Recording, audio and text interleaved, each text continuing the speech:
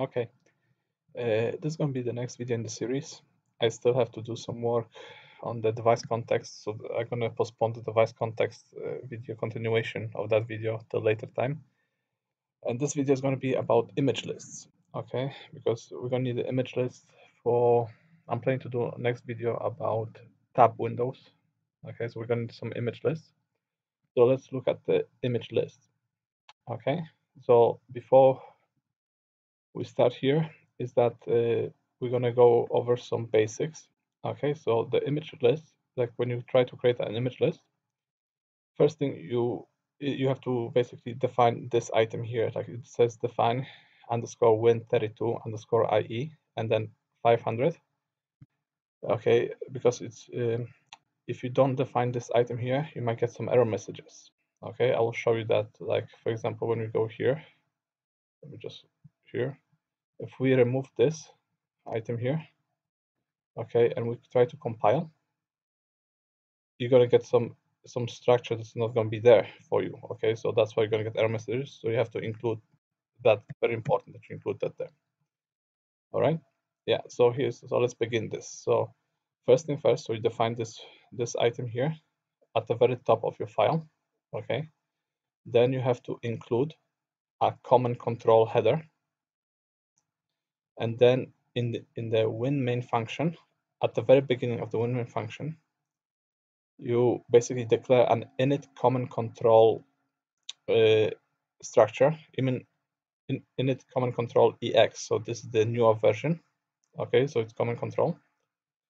This has two fields. Okay, so common control wd size. So you just basically just put the size of the structure. So size of, and then you type in init common control ex. So it tells you will basically put the size of the structure. So this is that way the system knows which version of init control you're using. So in the future, if they add more fields to the structure, they can use based on size. The system will know which structure it's used. And then the next item is basically the how should I put this? Basically, you're telling which classes you want to load.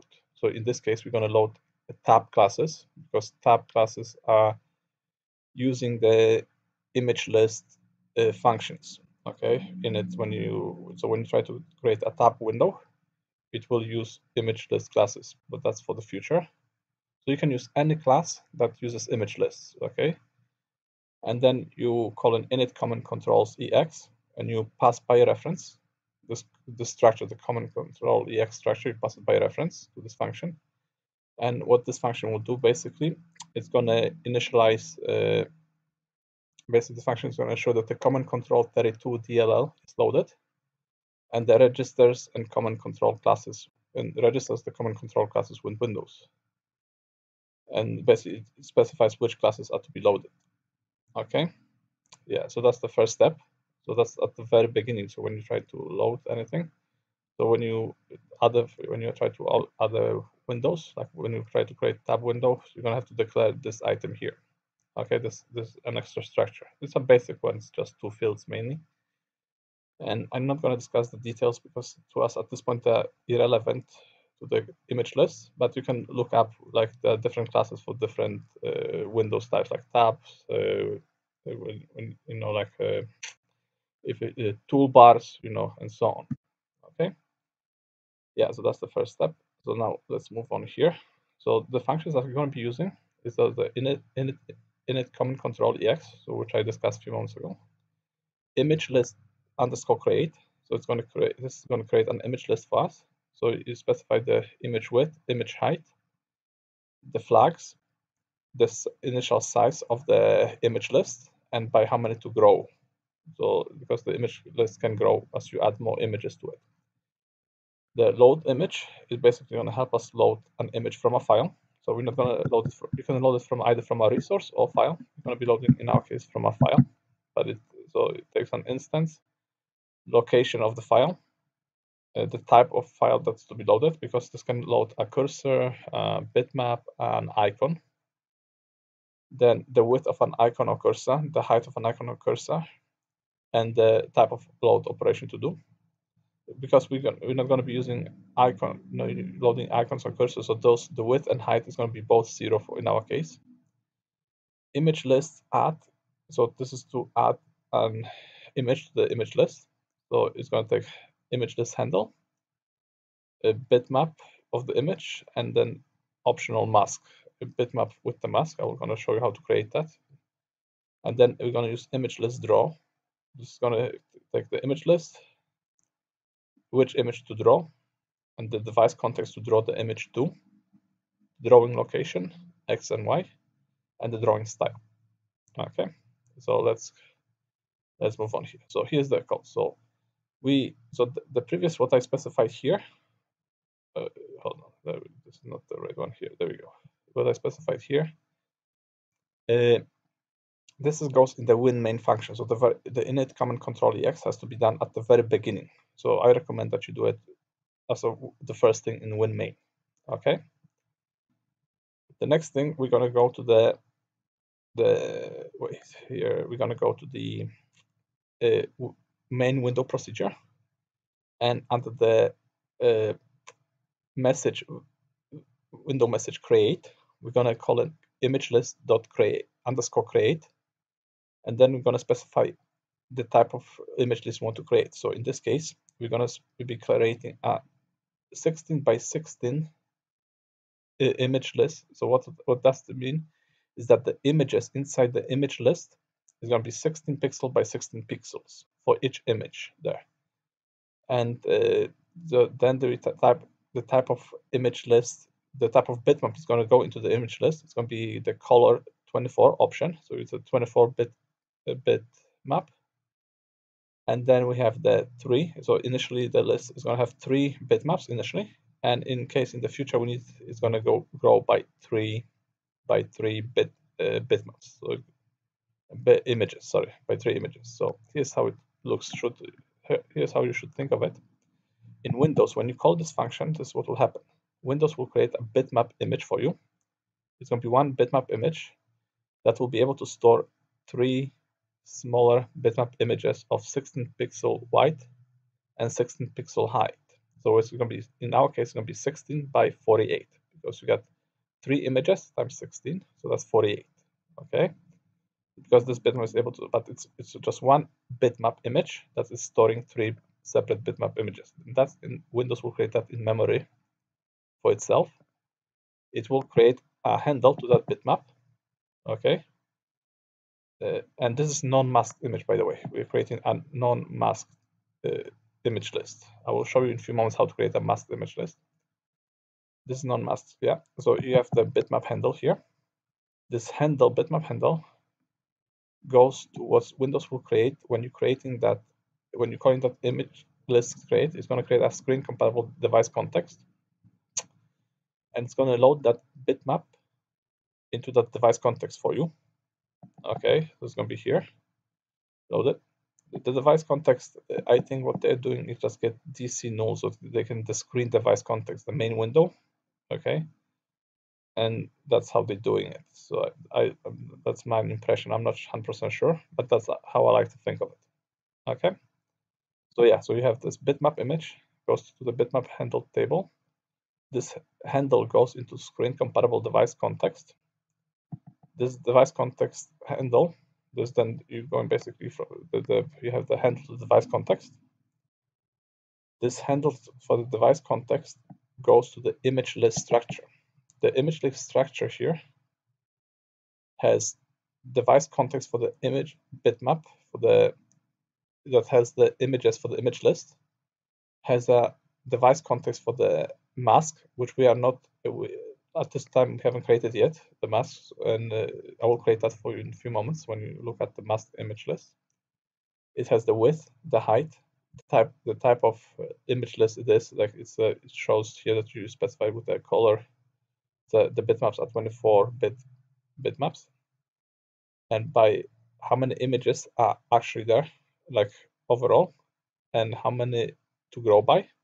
And I added this extra here. I think that Windows has to have some sort of option to to see how many images are actually stored in the image list at some point. So somehow it keeps track. So this is not part of this structure, but you need just to think of it that it has some sort of capability to know that you maybe save 2 images in the list, or 3 images, or 1 image, because you can add or remove images, okay, to the image list. And usually, I think what happens when you add images, it just creates a new bitmap, deletes the old bitmap, creates a new bitmap, copies the bitmaps already in the list to a new bitmap, and then adds a new bitmap to the new bitmap image, and then deletes the old bitmap from it. I think that's how they do it, but again, not 100% sure on that front.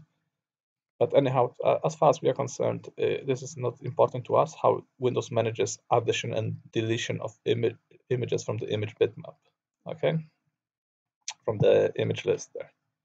So then once we have this image list structure, this image list structure memory address goes to another table with the image list handle table. And then this goes back to this handled for the image list at the, here, what we have here, okay? So yeah, so basically, so when you create that, it's lots of things are happening in the background. Yeah, so the first thing, you have to think of it that, it creates a bitmap image for you that has the storage capacity, in our case, to store 3 16 by 16 bitmap images, but it's empty. Okay, then it creates a handle for it, creates a device compatible screen device context, loads the bitmap handle to the device context, and then the device context is loaded into the image list structure. Okay, right here. The handle is loaded to the structure, and then the Windows then creates a handle for the image list structure and reassigns that back to us here, gives us in the form of a return value. Okay. Now that we have that, next step is to load some image. So what we are doing here is basically we are loading an image from file. Okay, so we're loading a bitmap image. The handle to the module is null because we are not loading from a resource, we're loading from an actual external image file. And make sure when you so you specify then the name of the image file. So in my case, it's image_list/_1.bitmap. You can call it whatever you like, right? It's a file, external file, but make sure you add the file to your project.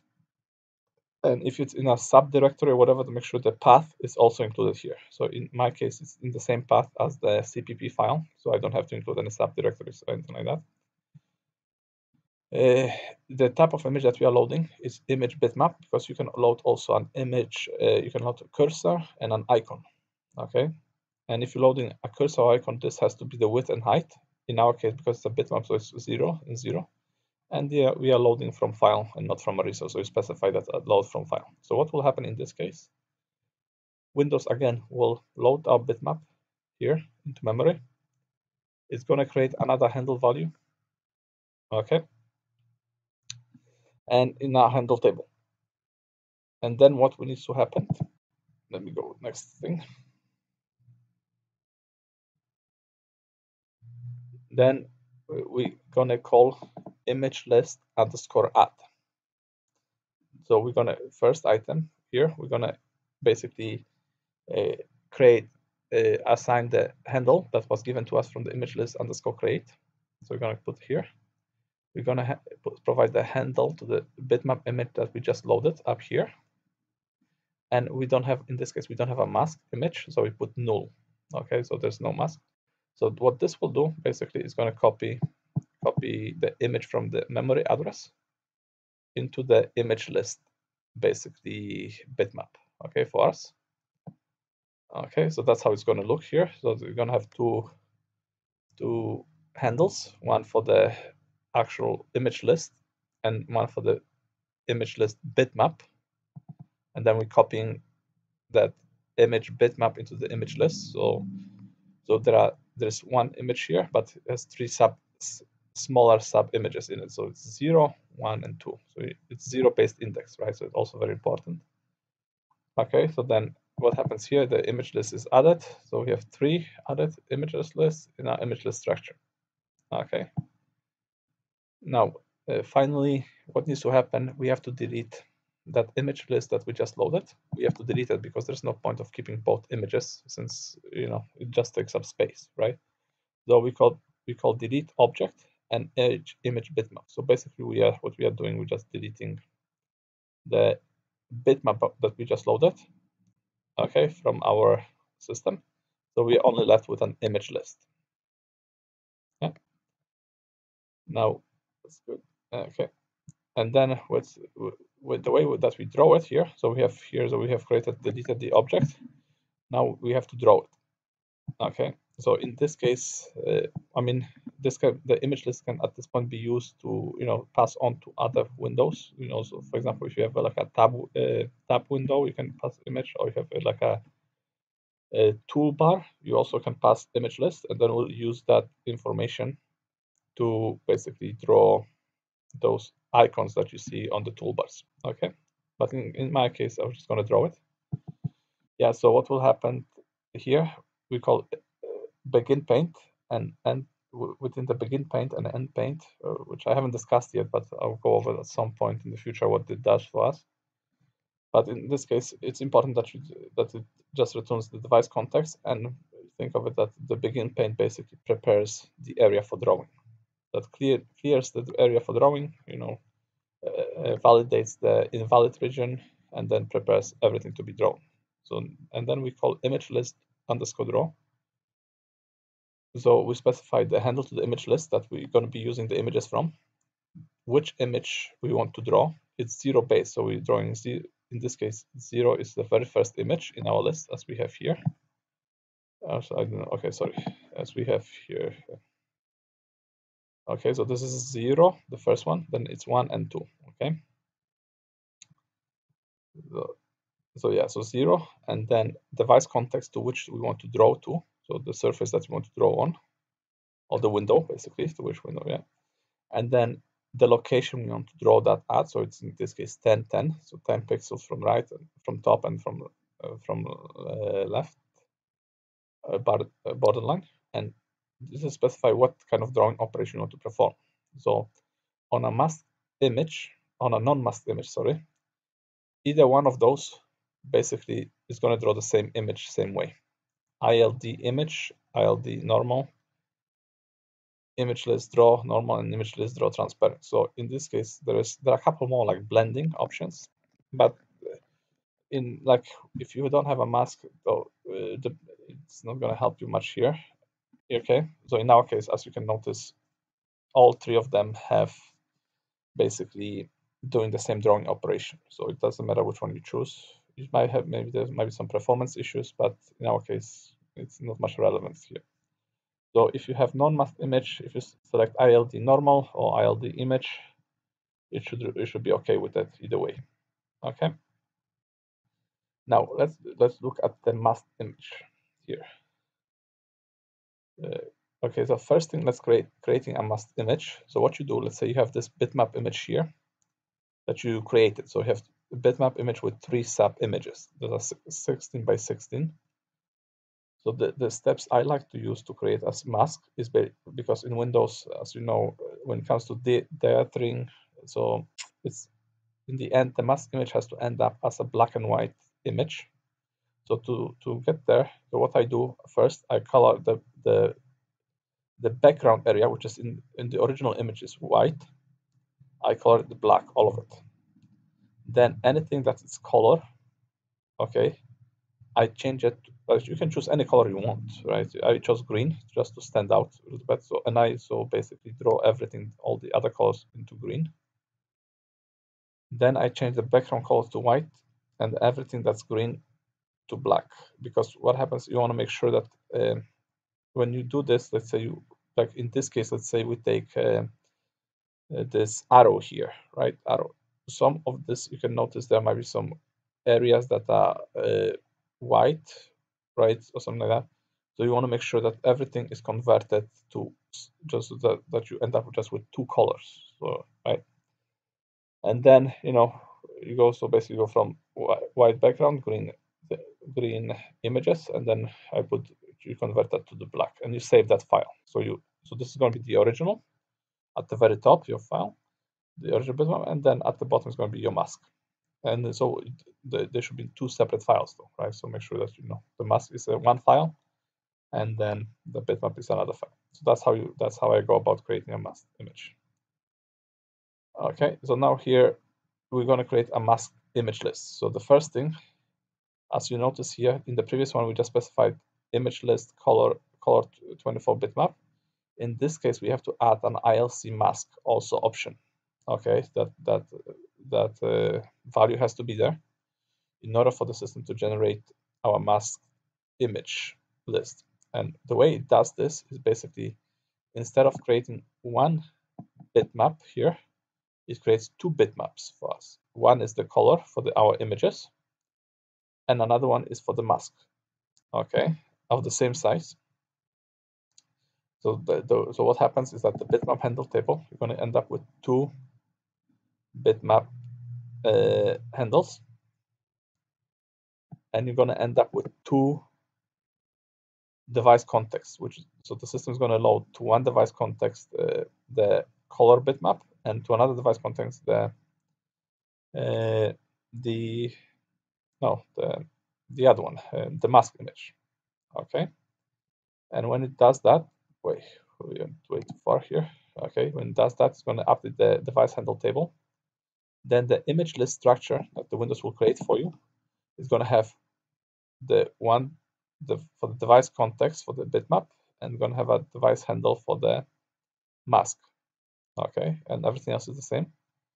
And then it's going to update your the image list handle table and give you the handle. So the main difference between those two is that when you create a mask image list with a mask, you're gonna get two bitmaps, but you don't have to worry about that anyways, you know, because the Windows will handle that for you. In the end, all you have to care about is that the handle the image list. Okay, so that's what you do.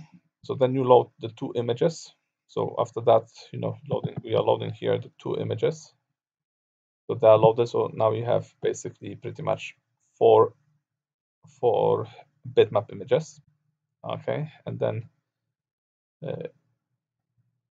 let's cover, okay, 4 bitmap images. And then what happens is that you have to basically image list.add. So you specify the image list, and then the first handle is for the bitmap image. The second handle is for the bitmap image mask. So what this does is going to basically copy the two bitmap images to your image list. Okay, so they're going to copy the bitmap for the image list and then for the mask as well. And then finally, you're going to have to delete those two by calling delete object edge bitmap image and edge bitmap image mask. So you have to delete them because again, there's no point of keeping them around. And yeah, and you know, so the first images are, so they are zero based. So the first image in the image list is 0, then 1, 2, and the same applies to the mask. Okay, so they have to be together. So if you have a masked image, you have to specify both, right? And they have to be consistent. So the first image has to match up with the first mask and so forth. Okay. And then once we have that, okay, once we have that, we have to drawing options. So we're going to the paint message. So here's what happens. This is when it comes to masked image list, things are a little bit different, because if you notice here, the same thing happens, but if I say ILD image with a masked image, the drawing is a little bit, it's no longer white background, it came to like a black background there. When you draw in ILD normal, it becomes transparent. And when you come ILD transparent, it also becomes transparent. Now, I think the ILD transparent is used when you're doing some dragging operations on the images, which I'm not going to cover in this video. This is just for this video is just the basics introduction to image lists. Okay, and so yeah, and normal is basically covering that's basically less taxing, I think. So the main difference I think between transparent is that ILD transparent is used if you're not sure if the background color of the image list can change, right? So for example, if you're dragging this and you're moving from one area of the window to the other where the background color can change. I think that's where you should be using ILD transparent, because it's more computationally more expensive, but ensures that you get the background the same. Okay. And then also what's recommended is that if you know the background color, right, that and you know that the background color is not going to change, it is recommended that you call image list.set background color. In this case, I went for 127, and it's a little bit different. I just wanted for example purposes to show you. But normally you'd set this background color to the background color of whatever the image is going to be drawn on. And that way use the ILD normal or ILD image, so that's less taxing on the computation of the system, okay? And then at the very end, when you're done with the image list, under the case VM destroy message, you have to basically call image list underscore destroy with the image list handle in order to remove the image list from the system, okay? Because it's dynamically allocated. Yeah, so let's look at the operation in the code. So again, so we're defining the Win32, i.e. 0500. We have to include common control here. Then the next step is, before I even window class structure is declared, I just at the very top, you declaring basically init common control ex common control. Then you specify the size of which init control initiation common control structure you're using. Then you specify which classes you want to load. So I'm loading the ICC tab class, okay, which I'm planning to use the tab window. I'm working on it right now on the tutorial how to create a tab window. And then you call init common control ex function and ampersand common control in order to basically load the DL library for the common controls and initialize which common controls you want, which is going to be used, okay? And then not everything else here is the same. Then you go basically to the window main procedure. Okay, so you specify the variables outside any messages, and for variables that have to be available to you throughout the program, you put them static. Okay, so that way they maintain their values throughout. And here, so what you do here is in the VM create message, you create the list, image list.create here. Okay, you specify the size of the images. So yeah, I'm creating 32 by 32 bit. And so for most like for certain images, it's going to be 32 by 32. For others, it's going to be 16 by 16. So for example, for tab windows, I think it's 16 by 16. For like a toolbar, if you have a toolbar, like the bigger ones is 32 by 32 image, right? But I have to look it up just to make sure, right? But there are different sizes you can specify. Then you load image from the file. So we're loading from a file. So we specify the file name, no resource, the type of image that we are loading, and then 00 because we're not using any cursor or icon images. So we don't have to specify the width and height here. And we are loading from file. The next step is that basically it's recommended that you test it. Okay, so you test the edge bitmap list to make sure that you don't have a null. Otherwise, send message that couldn't be loaded or something like that. Or how to gracefully recover from this. If there's a problem with loading the image, how to recover from it, or whether to exit the program or to try to reload it or something like that. But that's up to you what happens there. But it's a good idea to test it just to make sure. So then you're loading the mask image at the bottom here. Again, you're testing it. And then you add the image list to the bitmap. So you add image list, add edge image list here. And then bitmap image list and then mask image list is at the end. Again, you're testing it to make sure everything was added. And then you're deleting the delete objects, you delete the image list and the delete image list mask here it's still within the create message. Okay. And then you would paint it here. Those images will be painted here. I think I deleted them. So let's see what happens.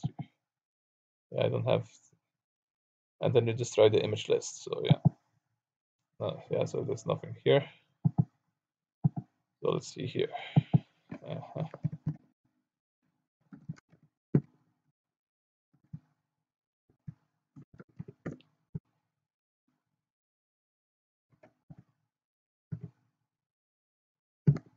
Draw.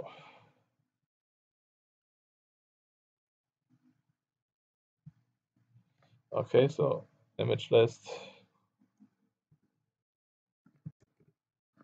image list.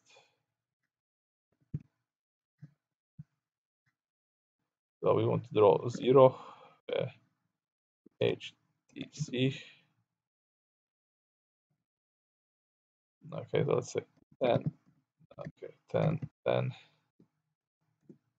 Draw. Okay, so let's see here. Let's compile this thing.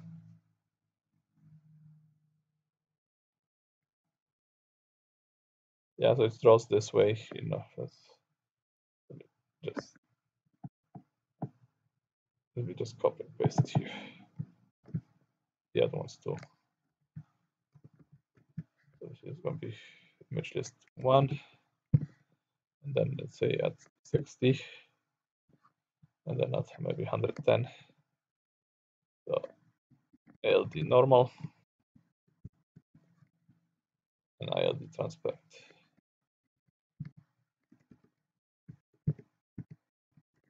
And no, I haven't set the background color. So let me just draw this tree here normal.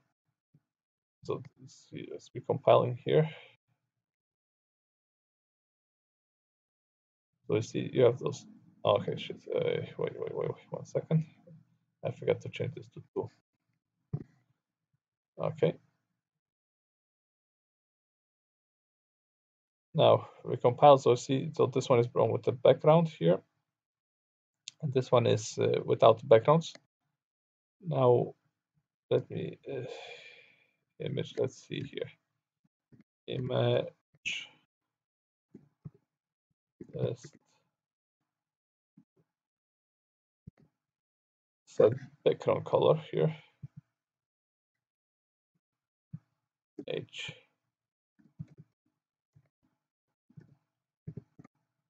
And then RGB, the macro we're going to use. Okay, so 128, 128, and 128.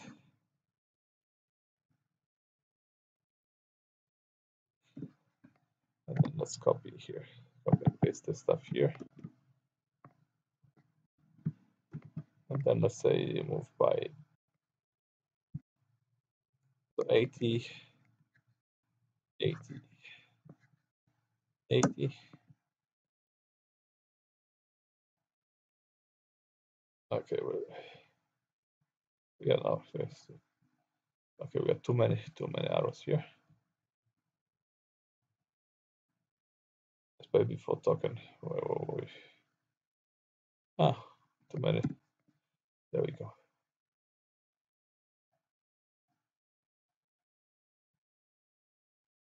Okay, so like see the backgrounds here when you set background color, the other ones, you know,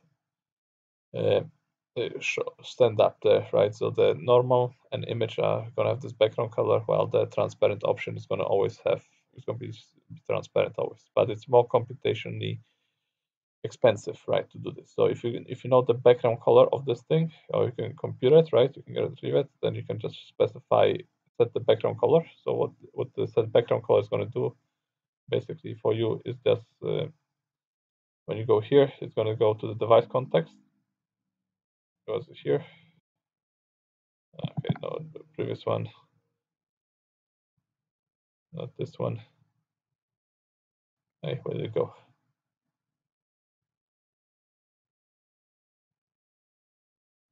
Okay, okay, yeah, so we're going to go here and set the background color in the device context. Okay, here, so that's what's going to do for you. Okay, so that's the basics of the image lists, right? So you know those are foundations. I'm gonna leave it at this point. It's not too complicated with the image list, and I'm hoping the next video I'm still working on the device context, you know, because I still have to cover a couple of fields there. But I'm hoping to get the tab window up, covered for you, so you have like a tab window tutorial on how to create tabs, in the windows. Okay, thank you then.